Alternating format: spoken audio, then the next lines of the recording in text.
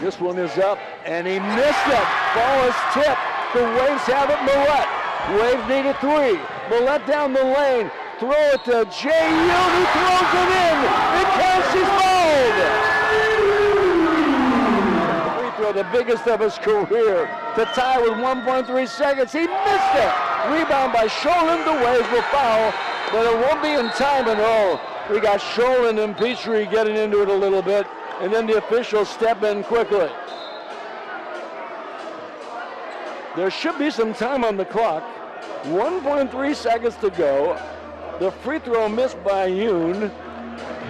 They're going to have to sort this out.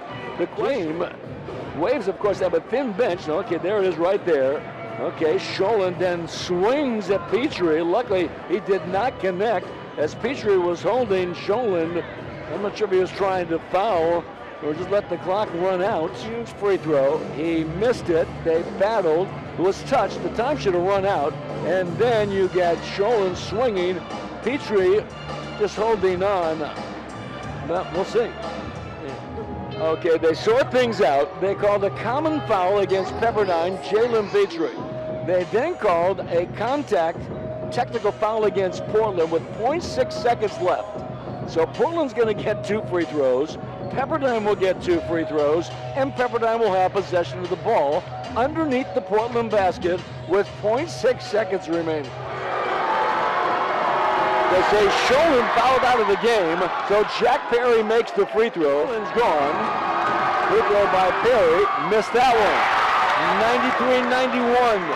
The Waves have a chance to make this a third overtime.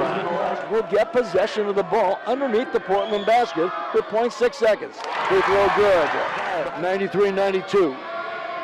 Free throw up, and he missed it.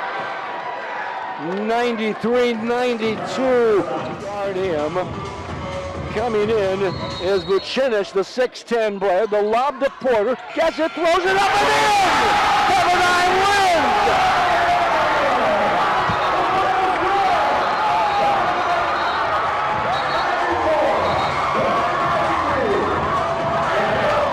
The officials will take a look at the video. It is not over yet.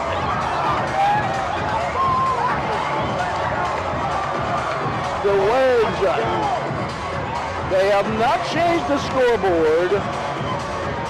Let's see. Ball goes to Porter. He taps it, throws it in before the buzzer. Pepperdine has won! Javon Porter.